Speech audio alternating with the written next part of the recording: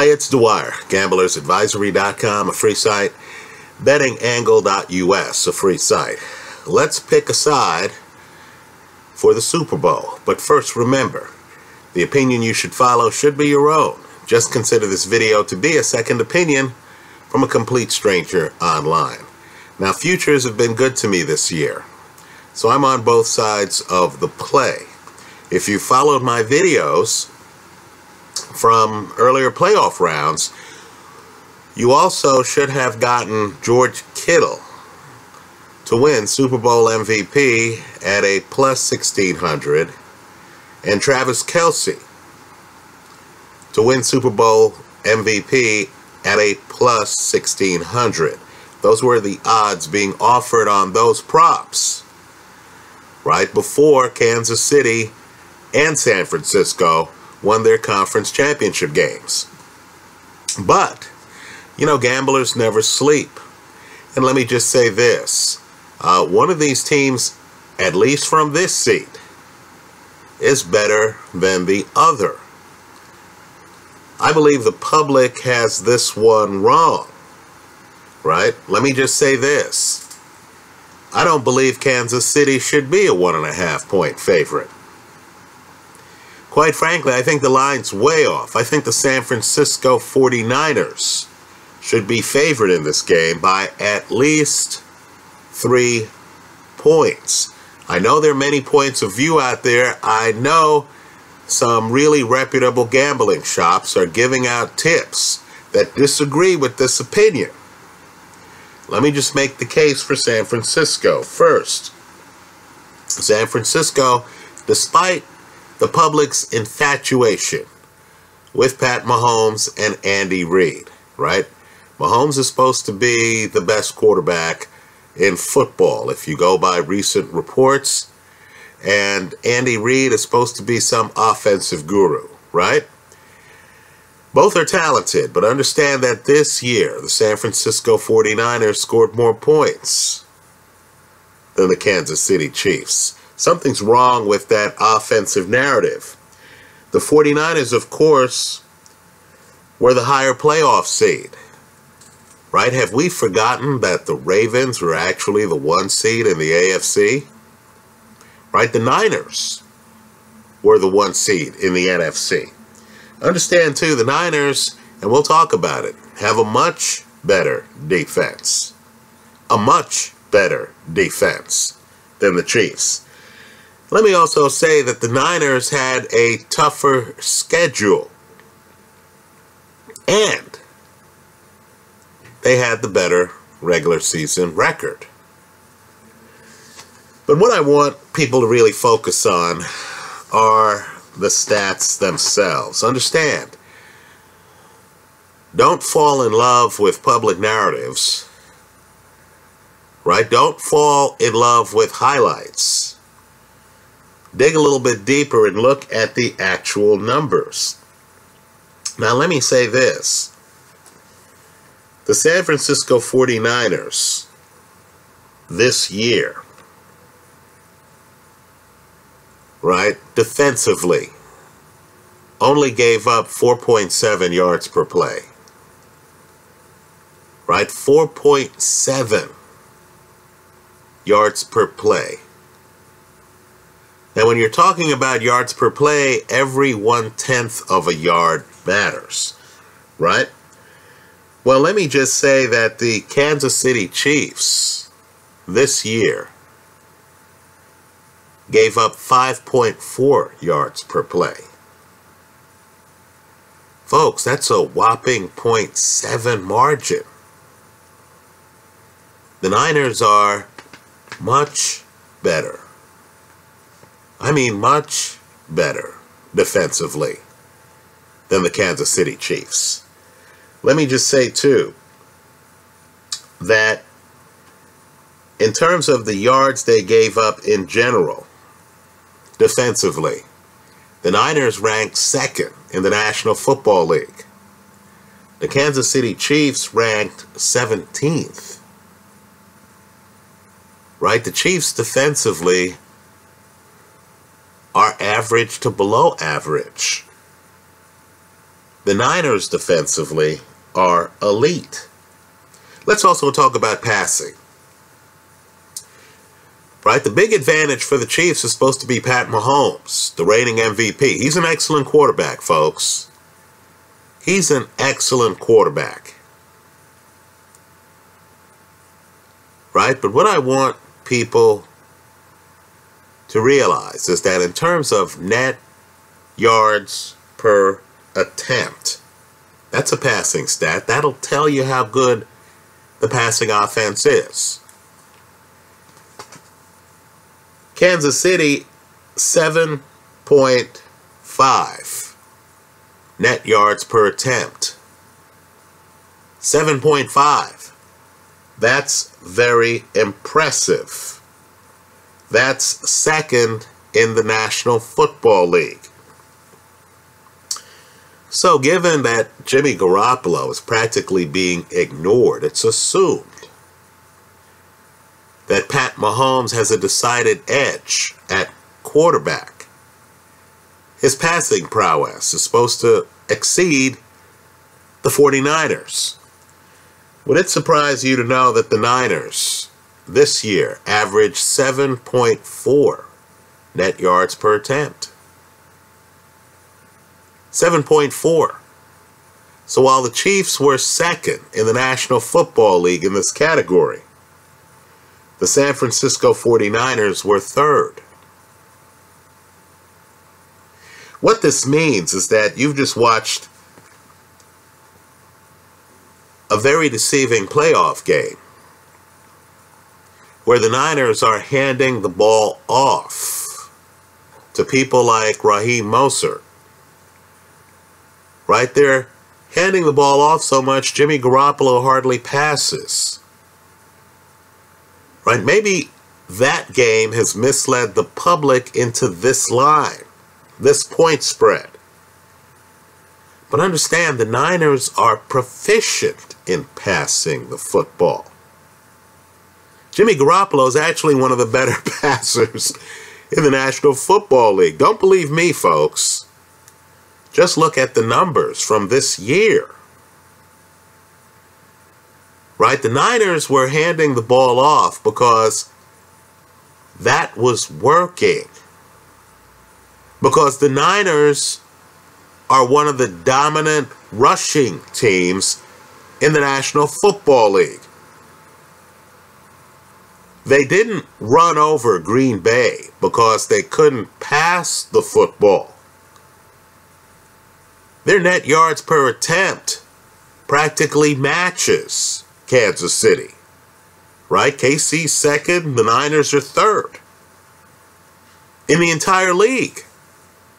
Right? No, the Niners have the competitive pass game. But they're so good. And keep in mind, we've already established they hold opponents to 0.7 less yards per play than do Kansas City. They already have the vastly better defense. Well, just to understand, the passing games are close. Right? The difference between 7.5 and 7.4 is negligible. Then when you look at the rushing games, folks, the superiority of the Niners becomes apparent. You know, the Niners average as a team this year 4.6 yards a carry. 4.6. By contrast, the Chiefs average 4.2 yards a carry. Right? But where you really end up with problems, and I mean problems, is that the Chiefs on average give up 4.9 yards a carry. Right? 4.9. The Niners, by contrast, give up 0.4 yards per carry less than the Chiefs. Right? The Chiefs can't run the ball. 4.2 yards versus 4.6. And the Chiefs can't stop the run. In terms of the league, the Niners' yards per attempt gives them a 9 ranking in the league, right? They're 9th. The Chiefs' yards per attempt give them a 20th ranking. Defensively, right? Defensively, neither team is blessed in terms of stopping the run. But the Chiefs' run defense, in terms of the yards per attempt that they allow, ranks 29th in the league. The Niners rank 23rd. Right? So understand, there's a mismatch defensively. The passing games are close. And there's a mismatch in terms of rushing the football. Right? The Niners scored 23 rushing touchdowns this year. That ranks first in the league. Right? The Chiefs only scored 16 rushing touchdowns this year, which ranks 13th in the league.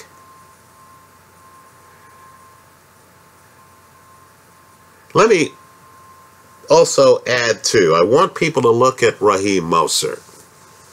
Right? Understanding that Tevin Coleman is going to play in the game. He's listed as questionable. Good luck keeping that warrior out of this game. Right? Understand Raheem Mostert, just Google him. For his career, going back to his days in Purdue, he's one of the dominant kickoff return men in the game. I know the storyline on TV is that he kept getting cut. What I want you to do is to look at his Wikipedia entry.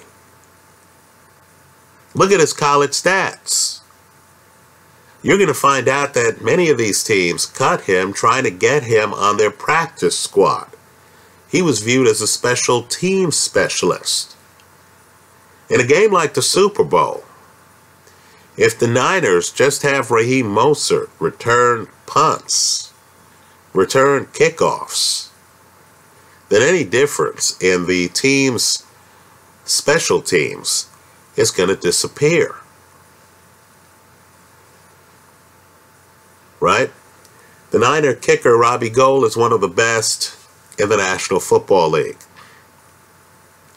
Simply put, the Niners statistically are the better team. Now, this is football. Turnovers can offset a talent gap. Right? We had a Super Bowl in Miami a few years ago and it rained. Right? It does rain in Miami in January. That could change things quite a bit. But wow, are you sure the Niners aren't going to find a way to keep Pat Mahomes off the field? Are you sure the Niners, given that Kansas City gives up 4.9 yards per attempt running the football, are you sure the Niners aren't going to just have a heavy dosage of running to slow down this game, to keep Pat Mahomes off the field? Right, to make this game look like the game they just had against Aaron Rodgers.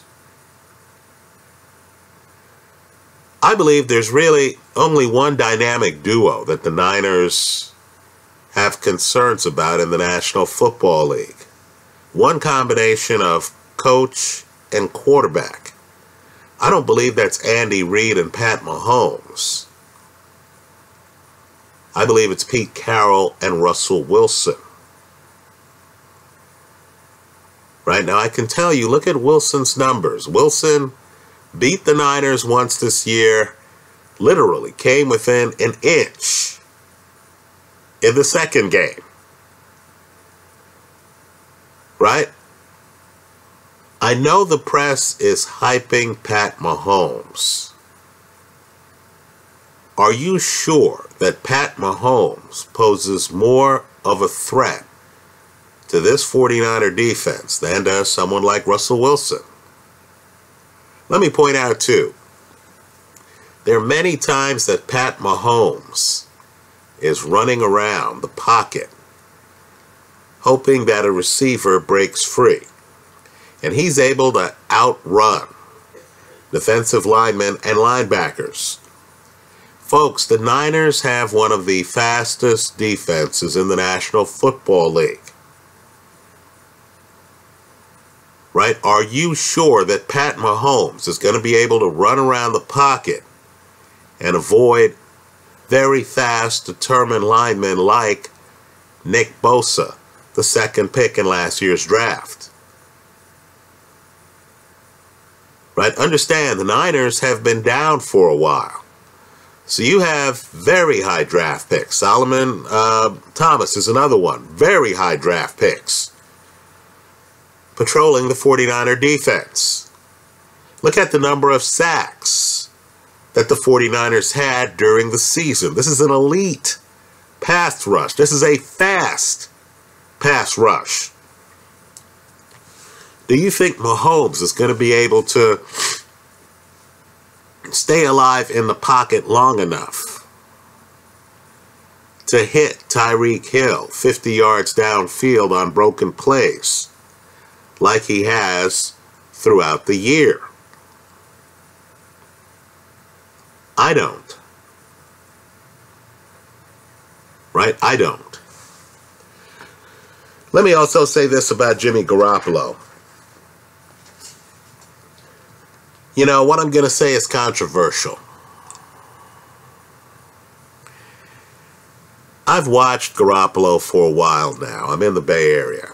And Garoppolo has a very low affect. Right? This is a math guy. In other words, every game for him is just a math exam. I've noticed with guys like this that maybe he has some butterflies at the beginning of the game, but because he's not relying on running around the pocket and outrunning Nick Bosa, then throwing a pass across his body, because he's more of a every play is the same play, he's going to fade back in the pocket, then he's going to read a progression. Right? Because he's more of an in-the-pocket quarterback who's just reading the defense. And because he doesn't have a big ego, right? If the game plan calls for him to only pass the ball 8 times, he's okay with it. If it calls for him to hand off to Raheem Mostert and have Mostert score 4 touchdowns or whatever it was, he's okay with it. Even when the team is averaging 7.4 yards per attempt. Right, so I know this is Garoppolo's first Super Bowl. Let's also understand it's Pat Mahomes' first Super Bowl. Right? I don't believe the moment is going to be too big for Jimmy. Let me go one step further. If you look at Jimmy's ball distribution, you're going to find out that this guy repeatedly, fearlessly, throws the ball deep down the middle of the field. Right? This guy doesn't need a receiver to be wide open. This is a guy who will throw the receiver open. I think Garoppolo's underrated. I think this Niner offense is underrated. The Kansas City Chiefs offensively, in terms of yards per play, average 6.2 yards per play. That's a big number. The 49ers, offensively, average 6.0 yards per play.